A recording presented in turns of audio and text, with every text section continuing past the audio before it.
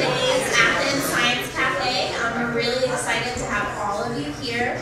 My name is Stephanie Helmo, and I'm a programming board member with the Athens Science Cafe, and it's my great pleasure to introduce our speakers for our talk today. So, without further ado, I'm going to introduce Teresa Morneault. Did I say that correctly, Teresa? Or Morneault. Morneault. I said it wrong. I'm not French. Can you tell? She's a licensed physical therapist and women's health certified specialist at the UGA Health Center. Teresa obtained both her master's and doctorate in physical therapy from Shenandoah University in Virginia.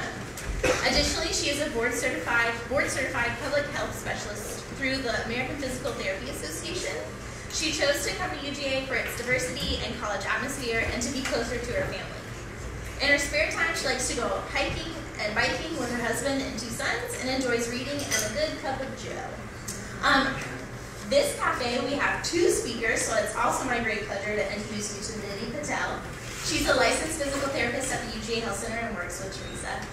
She's a native of Athens and received her bachelor's degree in biology from the University of Georgia in 2012, and then went on to receive her doctorate in physical therapy from MCPHS University in Massachusetts.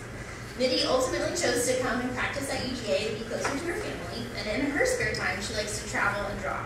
But I think my favorite little tidbit that I learned from them as I was preparing for their introduction is that both Nidhi and Teresa agree that the best part of their job is connecting with their patients and empowering them about their bodies. And that really spoke to me. So without further ado, let's get this cafe started and give a warm Athens Science Cafe welcome to Teresa and Nidhi.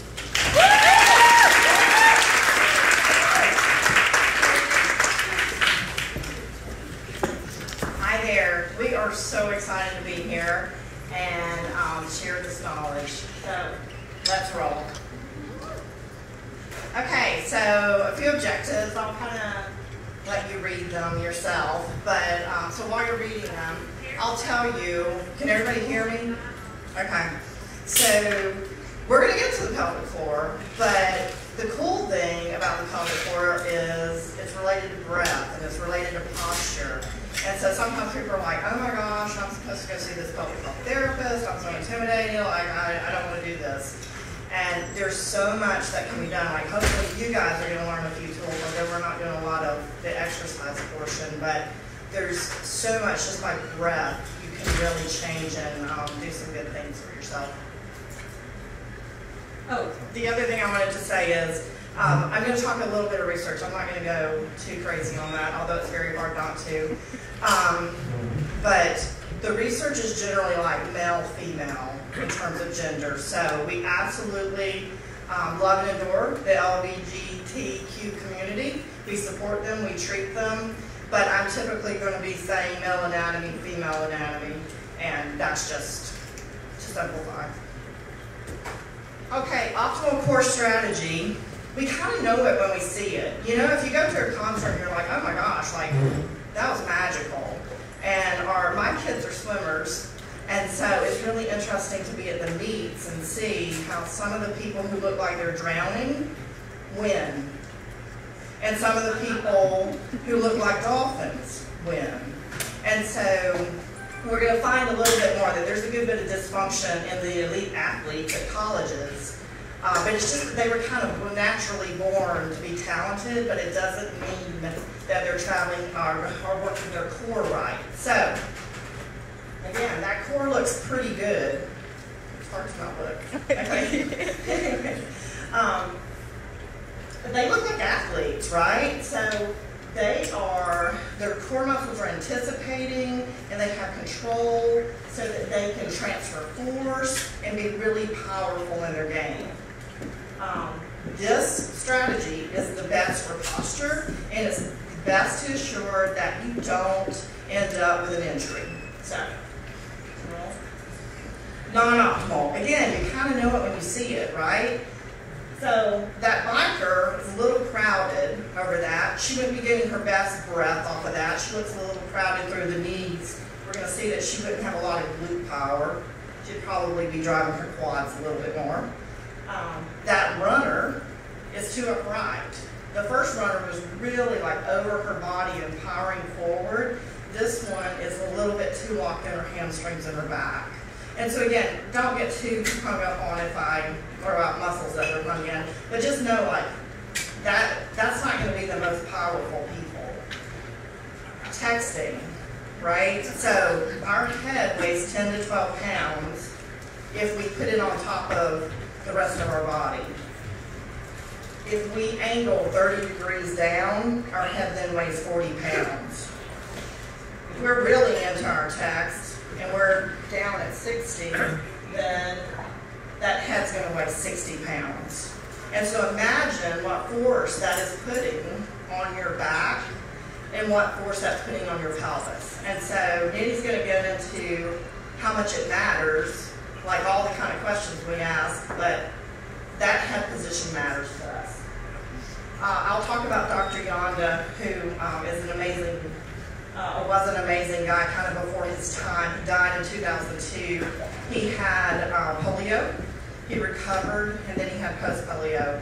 But he was a physician who really believed in the physical therapy aspect of things. And his take was, I mean, he really, before his time, right? That muscle imbalance in today's society, coupled with stress, fatigue, the fact that we do the same thing all the time, are that we lack variety. So the people who train to be swimmers, the people who train to be runners, the people who train for a particular sport, we need variety. And so it's a bigger issue now than it was when he made the statement.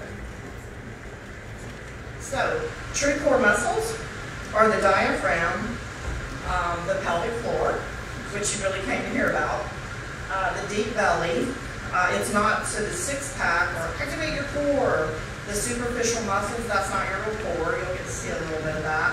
And then the deep back muscles, called the multifidi. And it saddens me greatly, but we're not going to talk about the diaphragm too much, or the multifidi, but we'll talk about the pelvic floor, the deep belly a little bit more. But if you look at the picture to the right, that person clearly has some really great abs, but notice that they still look pretty rectangular. So that's good core strategy, okay? All right, so we'll look at the pelvic floor. The thing to notice for the male and the female, the anatomy is really pretty similar. So if you look at the top two pictures, the only difference in terms of muscle structure, I guess not the only, but the main difference is the parentheses around the urethra or the vagina is the bulbospongiosis on the female, and that would be on the shaft of a male. But other than that, when we are working with pelvic floor, we're kind of releasing and doing a lot of similar things with the anatomy. The other nice thing to notice is just the alignment of the organs. So for the male, where that bladder's sitting, the prostate's kind of light, but where that is and how that colon lines up. On the female, the bladder, the uterus, and the colon. The other nice thing to notice is all that fat there. And that's a really great thing that really protects our pelvic floor. So a lot of people, females, as they go into menopause, start leaking urine if they never have before. That's because a lot of that fat, because we lose our estrogen. And so then we rely on those muscles more. So we'll talk about it, but if you leak when you're young, you're probably going to leak when you're old. Like, you need to take care of it. It's not going away. The middle picture, this person's facing me. By the way, if there's anything that you're really like, what is she talking about? Please just raise your hand. Don't let me lose you. But that middle picture, the person will be facing this way. So notice the front part. Well, notice the back part, I guess. So maybe if you'll go to the kind of tailbone. Notice that back region. All of that, all those pictures of pelvic floor. There's 3 layers to it. But what you're going to see is we have more muscle structure in the back. And we also, with our postures of today, tend to sit in our hamstrings and in our back. So we tend to get very tight and tucked under in our tailbones. Then look at the front for that female.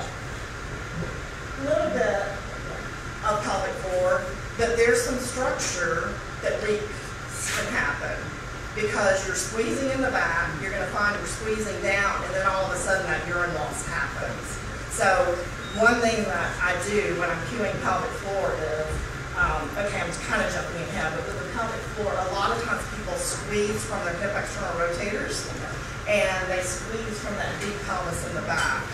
So what I'll tell people is, visualize that line, the UGT. You with me? Yeah. That's right around the labia. That's sort of the bulbospongiosis, that one I mentioned before. Pick up a coffee bean with it. Right? So, you would be surprised at all of these strong athletes we see, which, by the way, I should say, we don't see, if an equestrian or a runner or a swimmer gets hurt, we would see that population. But outside of that, UGA has their own therapist for the athletes, so I don't want to misrepresent, but we see a lot of the club sports and all that. So still, we see a lot of really great athletes come through. But if they're coming in with leakage, if they're coming in with pelvic pain, if they're coming in with tailbone pain, we typically start them with reverse Kegel. So if you've ever read articles that says, hey, it's not a great idea to Kegel, like you may be doing more harm, that would be why. So I'm like, hey, open up. But then I'll say, pick up the coffee bean. And people cannot do it because they lock down deep and they lose track of the outer layer. So, again, that's why there's a little specialty all this. So Dr. Yonda, back to Dr. Yonda, said core matters. Okay, so diaphragm, pelvic floor, deep belly, and deep back. That's reflexive stabilization. That stuff should fire automatically. It used to when we were a more active society. But now, just the way we stand, we've sort of lost it. And so a big part of our job is retraining that. And I should also say, not all pelvic therapists would do this. People kind of have their own take on how they do it, but for the people who see CrossFitters or the more, certainly UGA, it's like, these kids want to be up and moving, or these young adults, so we drive this whole pattern. A little bit more about that. So Dr. Yonda was like, hey, people are too tight in their low back. They're too tight right under their ribs. So think of particularly like the high school girls or the young freshmen coming in. A lot of times they're really, the fit ones, the really fit, tight ones, they have a little pooch right here. Okay? A kid who hasn't had children, who's really fit, should not have the pooch. We're going to see it on some pictures. But they're too tight here. They're inhibited through their deep abdominals. So, too tight, top left square, too tight in their back, they're quad dominant, and they're hamstring dominant. So they are squeezing all around that pelvic floor, and basically a lot of what we see, people are locked in. So we've got to relax them out, open those hips up, and get stuff rolling. The really other cool thing about Yonda is he was like, okay, for all this dysfunction that happens at the neck, that happens across the pelvis, the pelvic chain is the key in most of the musculoskeletal dysfunction. So, yes. Yeah. All right, so that's core. So, do you like what you see? Right? It's like, that's pretty good, right? But we'll talk about the girl first. Okay. In theory, even though she's got a really, really great body, she's got a little pooch. You saw her from the side. So she has got the top of her six-pack, so above the belly button, top six-pack in tight. She's got her external oblique coming in, and it's tight. But she's loading down, so she's got a little pooch right here. That person would be prone to leakage. Okay? So now let's look at the guy.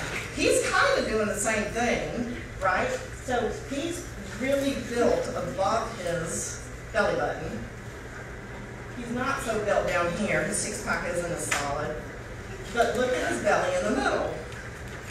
That is a diastasis recti.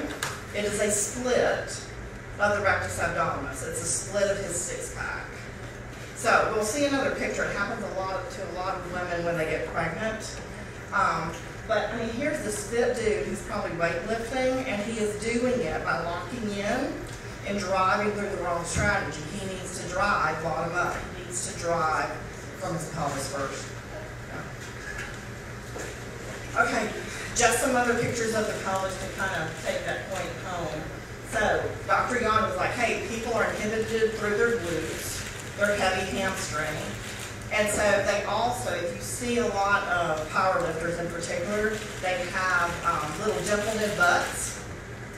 A lot of ballet dancers have it. And a lot of dance departments really want them to have it because it looks pretty, but it's very hard on your joints because you're a heavy hamstring, you're heavy in your hip external rotators, and you're not using your glutes. So if you see somebody who has a nice formed butt cheek, they're in their glute. But if you see somebody kind of pinched out and narrowed, they're driving the wrong strategy. And again, think back to that female that had that structural opening in the back. That person can leak, right? If you just want to drive a little bit more solid.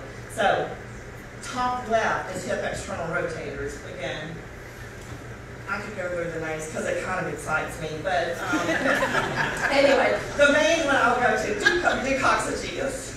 So coccygeus, a lot of people are really tight there, they tuck their tailbone under. Okay, if you're a butt clencher, I'm sorry, if you're a jaw clencher, you're probably a butt clencher.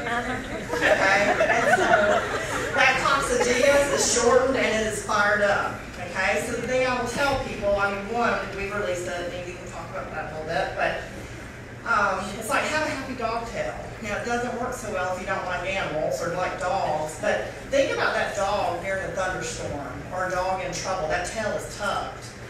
Well, that looks pretty uncomfortable. You wouldn't, like, we don't want to be like that, right? So it's like be a lab by the fireplace, be happy.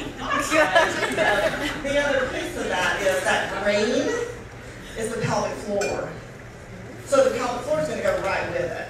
So there's the beginning of your dysfunction, okay? So maybe it's constipation, maybe it's tailbone pain, maybe it's leakage, maybe you're peeing a lot. Those are some of the things. Over to the right, that top muscle, piriformis, becomes the deep red muscle, the piriformis. You with me? Yeah. Obturator internus, again a biggie, hip external rotator, but it's huge in pelvic floor, is the blue one. Yeah. And then coccygeus was my favorite one, the little dog tail one, and that's the yellow one. So that is inside your pelvis. Imagine if those are too tight. The green is still the pelvic floor. All of a sudden, all those organs are pretty congested, right? So, and then down to the right. Oh, so another cue I'll use is keep your triangle happy. So tailbone to sits bones, the bones we sit on. If you don't squeeze those, you're in your glutes. But if you go to an exercise class, they're routinely like, squeeze your glutes, activate your butt.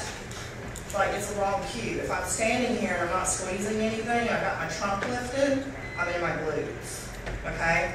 So down here, the triangle is sits bones to tailbone. It's just a different angle on it. So now we're going to blow that, go to the right. Yeah. No, I'm sorry. So that area, that's where we get tight and it hurts. Look at the part of your glute that you're not utilizing. Right? And that's your power hooking from your pelvis to that leg. So we like to get people back in their glutes, and then you've got to do that to be successful in pelvic health. So what can happen, right? Top left, hernias. Bottom left, tailbones hurt. So I've treated people in their 70s who injured their tailbone when they were 13, right? Have suffered for years. All they need is a tailbone mode, and they need to know how to untuck that region. So it doesn't have to, it can be an acute injury or it can be a long-standing one. We can do a lot of work with that. Again, a jaw clencher is very much, there's a lot of correlation with pelvic floor. Part of stress, anxiety.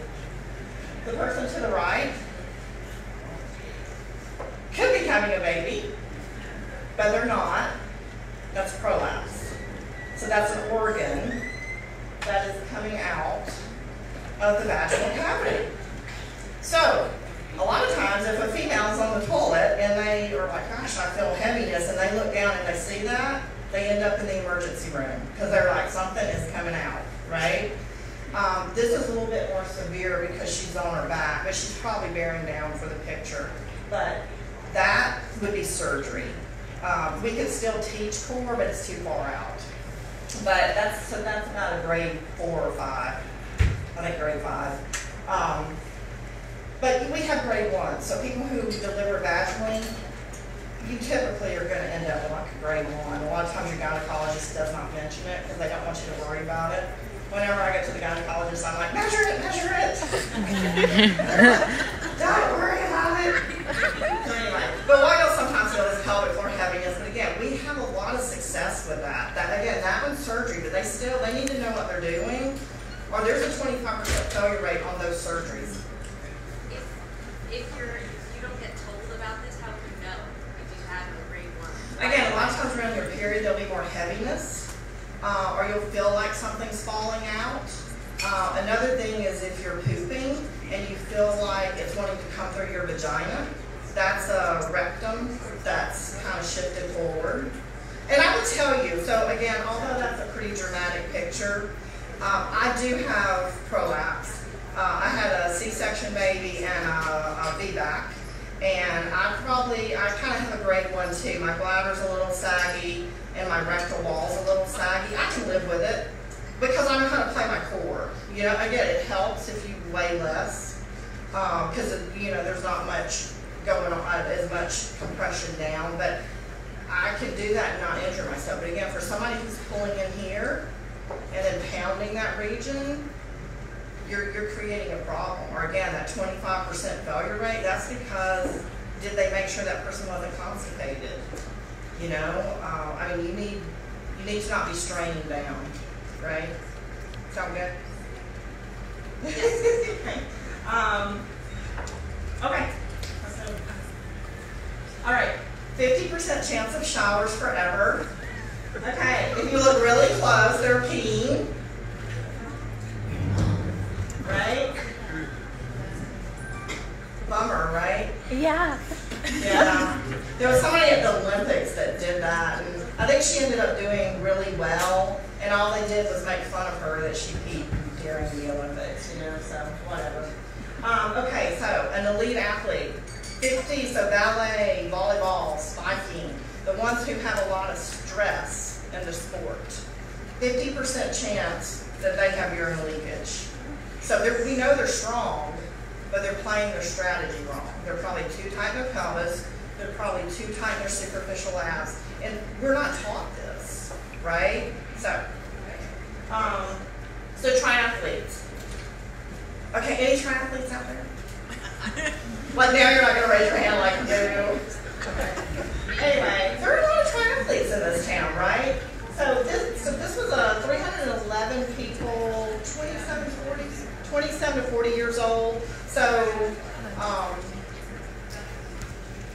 16% had urinary incontinence. 37% had stress urinary incontinence. Again, that's the pound. Urgency, urinary urgency is like I gotta pee, it's gone. Like a loss. Fecal incontinence, again, really pretty prevalent. 30%. And it can be helped. And then 5% pelvic organ prolapse. So again, it's not that you can't do these sports if you have it. You just have to know how to play your core. And then 50% chance of showers forever is because, again, if you have it young, you're going to have it when you're old. Like, older, you've got to take care of it. Oh, can I go back? Go back to the dysfunction. Okay, right there. Okay, so I left off the most important one. So look at the girl in the middle. So it's like, oh wow, look at all those problems. I'm glad I don't have that, right? But like, look at this girl's posture, right? Like, how many people do you see locking their legs out? Yeah, right? So again, when people come in, I'm like, hey, and don't lock your legs out anymore. And then they're like, okay, right? Because then if they come up tall, they don't know how to hold it because they don't know core, because they don't know how to lift their trunk up, right? So it's like, don't worry about it. Just be mindful. If you lock out, just unlock. Don't be hard on yourself. Like, go easy. Because that's the other thing. People, near your shoulder, you might be a little bit bummed, but man, put some pelvic health dysfunction, there's a lot of shame, right? It's like, why me? Or what did I do? And so we need to drop that, right? It's a body part. It's muscle. It's joints. Anyway, so her knees are kicked back. She's in her hamstrings.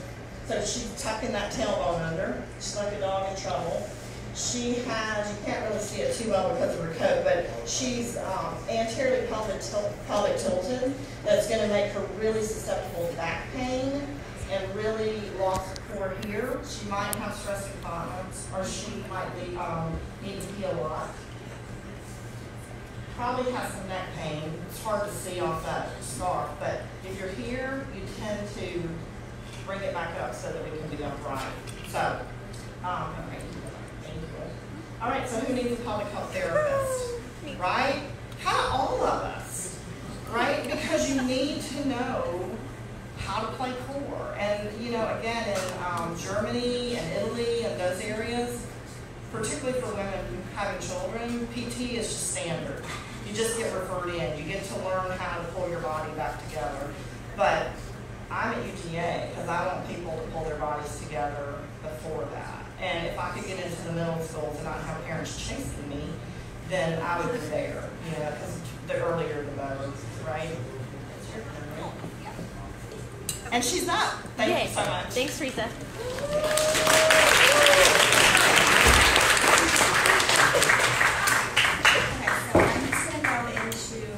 What to expect in pelvic health session. Typically your first appointment is going to be an evaluation, and the biggest part of that appointment is going to be the interview. So we're just collecting history. So if you've been to PT for like your knee or your hip, they're going to ask you what makes your symptoms worse, what makes it better, when did it start, when did you notice it the most, what are you having trouble with like in your daily life. And so again, those are the similar questions that we're going to be asking for pelvic health. Really, we want to know, again, it's such a holistic thing. We want to know diet. A lot of times, like people who are vegetarian or vegan or gluten intolerant, certain diets can cause pelvic pain or pelvic inflammation. And so that's really important to know. We want to know hydration levels. How much are you drinking per day? If you leak urine with activities like running or lifting up your baby, or if you're having pain for women with any sort of insertional activity, whether it's a tampon or a finger or a penis or, you know, whatever, we want to know that. And so again, I think the biggest point that we want to make is that there's not really like enough information that you could give us. We want to know everything so we can help piece together that puzzle. Once we have a good history of what, you know, we think could be going on, we would move on to the physical exam. And so again, with that, we're going to be looking at posture, how you walk, functional movements, so things like squatting, what you look like when you're lunging, or even something as simple as what you look like when you're standing up from a seated position. For moms, looking at how you, or for other people as well, but looking at how you roll out of bed, how you get up. So all of that tells us a story of what you're doing throughout your day, and just helps play in, put together all those pieces. After that, so we would check your strength, your motor control. If you're also having like weird jaw pain, we want to look at your neck. So again, going with what you told us and what we're finding objectively. And then from there, we would look, so evaluation of the pelvic girdle. There's an external evaluation and then an internal. So externally, what we want to do is look at your pelvis. So we would be undressed from the waist down, draped accordingly. So it's not like an OB/GYN exam. You're not like in stirrups and in the gown and all that stuff. You are, you know, you're clothed from the top up most of the time, and we just want to look at your pelvis. So externally, we're looking at hydration levels.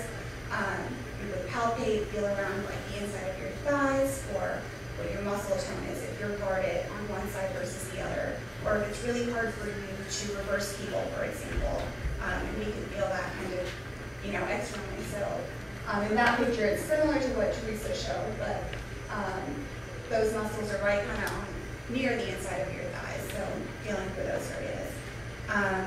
An internal exam, so if you're comfortable, again, this can be a conversation with your PT, or it doesn't have to be the first exam, but it gives us a lot of information that the external exam wouldn't give us. So we're looking, we would insert a finger. For women, it would be vaginally or rectally, and then for men, rectally. And so again, feeling how those tissues move, how that muscle, if it's guarded, if it's tender. You know, if you can feel where we are in your pelvis, if you can't tell if we're on the left side of your pelvis or the right side of your pelvis, that's important to know as well. Yeah. So once we've had a good evaluation and we have a plan of care in motion and we have your goals that we've talked about, we would move on to treatment. So the biggest part of our treatment is going to be patient education, at least for the first couple of sessions. So we want to talk to you guys about anatomy, about posture, gait, you know, hydration, diet, bowel and bladder, like how often are you going and what changes can you make that would maybe normalize that if those are abnormal findings in your evaluation. Again, posture and body mechanics. So if lifting is something that you're doing and you're having either pain with it or you're leaking, we want to address that, playing into that core strategy like Teresa talked about earlier. Meditation is a big thing too. So stress and anxiety play a really big role on your body. And so when you're anxious or stressed, we see a lot of that at UGA, especially on finals. Everyone's just freaking out. And your muscles, all your muscles kind of go into this shortening, and especially it can really happen with your pelvic floor.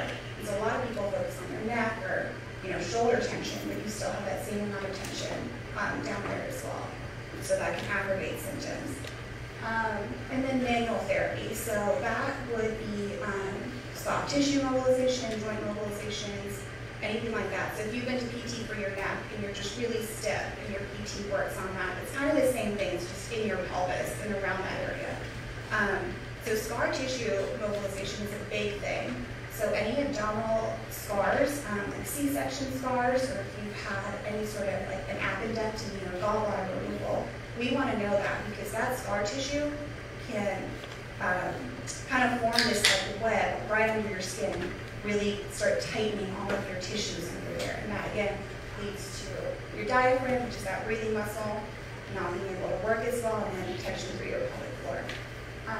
And then visceral mobilization is something that's super useful as well. So all your organs are sitting around that area, and sometimes, again, depending on diet or scars, those can become adhesed and then affect your pelvic floor. And then the picture of the animated picture is sort of what it would be like in internal treatment. So again, we're just addressing those muscles. So going in vaginally for women, rectally for men. Feeling for what side's tight, what side's loose, and trying to work on those to normalize that tone. We can also do tailbone mobilizations through that. So if you've had a fall on your tailbone or any sort of trauma like that, your tailbone can get a little deviated, and so that can affect the way that you're firing those muscles, or if you're having pain with sitting, or if it's really hard for you to move, things like that. So tools that may be used in your sessions. So one is dilators, and so that's the picture on like numbered 1 through 8. And what those do is they just help to gently stretch your tissues. And so it's super useful for people who have conditions like vaginismus, which is where your pelvic floor goes into kind of this like reflexive protecting every time there's any sort of exertional activity. So either from trauma or stress or anxiety. That's a really common thing, as well as people who have really a lot of tightness after like cancer treatments and radiation. You go into a lot of muscle guarding for that, or again, abdominal surgeries or major surgeries that can affect your abdomen. Biofeedback is something else that's used pretty commonly. That's the picture with the lady pointing to the computer screen. And so what that is there are sensors that are placed in and around your pelvis, and so it helps to see if you're contracting the right muscles or relaxing the right muscles. That being said, we don't use that at UGA, but a lot of people kind of associate pelvic health with biofeedback, and you can do pelvic health without it, and it's not necessarily like, the end all be all. So a lot of times people are like, well, I don't know if I'm doing the right, and it's like, you probably are if you're working on your core, you're getting into other things, and it doesn't just have to be about your pelvic floor. And then the Swiss ball. So yoga balls are really good to help kind of get that ebb and flow. So when you inhale, your diaphragm should drop down, and so should your pelvic floor. And then with the exhale, those should both reflexively come up. And so sometimes it's easier for people to feel that when they're sitting on a yoga ball and there's like that bounce back and forth between their pelvic floor and the ball. And then Teresa uses a lot of Pilates equipment as well to rehab. So the biggest thing with pelvic health, self-care is a huge thing. We talked about breath being the driver. So again, diaphragm, you want it to be able to expand and move in all three directions. So not just breathing in and out, up and down. You want to be wide, you want to be back and forth, because that's going to drive how your pelvic floor is functioning. Hydration, super, super important. So you want to be hydrating half an ounce per body pound of body weight. And then, so that's depending again on your activity level, where you live, your diet. That's kind of general rule of thumb. And then urinating. You should be going to the bathroom every 2 to 4 hours with an 8-second void. So a lot of times people are going like 1 hour, or every hour, and you're going like a little dribble. And that's not necessarily normal. And then sit, don't squat. So the big thing with that, with ladies, we'll hover over the toilet if we're like at a bar or, you know, somewhere, and somewhere the bathrooms are gross. And that is not necessarily good for your pelvic floor, because when you're hovering, you're activating a whole bunch of other muscles. You're activating your abductors, your glutes, and your pelvic floor isn't able to relax and empty your bladder or bowels fully. And so then you may have to go sooner than sooner than your bladder is actually full. That being said, the squatty potty is awesome. It is, all over social media now. I think it was on Shark Tank. But what that does is it just brings your knees over your hips, and so that helps relax your pelvic floor so that you can go easier. So pooping is easier, peeing is easier, you're voiding fully. And then again, with pooping, you should be going 3 times a day or 3 times a week. So that's a really large range. Again, it depends on diet, your activity level, your age. And then sleeping, getting 7 to 8 hours of sleep, and then making sure that your stress levels are under control, especially for a lot of the students at UGA. And then resources. So there's a whole bunch of stuff right now online, which is so awesome for people to get this information. I think the 2 biggest things from here, it's kind of a busy slide, are the first 2. So the American Physical Therapy Association and Herman and Wallace have directories of pelvic floor therapists to practice. And so you can type in your area code or zip code and find someone in your area. And so those are really good ones. They also put out blogs. You can sign up for newsletters. They'll mail you every month or something, which is good information. And then there's YouTube videos. There's a video on vaginismus, which kind of explains a girl's journey through that and her physical therapy treatment, which is super, I think it's useful for people to see. And then sexclamation, so on YouTube, just information about pelvic health. There's a whole bunch of blogs. Those 3 I really like. Match the Vag is actually really funny. It's just like silly little videos that this lady makes about not necessarily just pelvic health, or not just PT, but just women's health in general. And then there's online support groups as well. So if you have dysfunction, there's so many people who have it, and just know that you're not alone. And so you can join any of these groups. There's Instagram accounts that now give out this information in a fun, really easily accessible way. And if you guys want any more information, our emails are up there, so you guys can feel free to email us. And I think there's a handout that the UGA library has made. So we could, if you want more information, we'll have them up here. Yeah. Well, let's give a big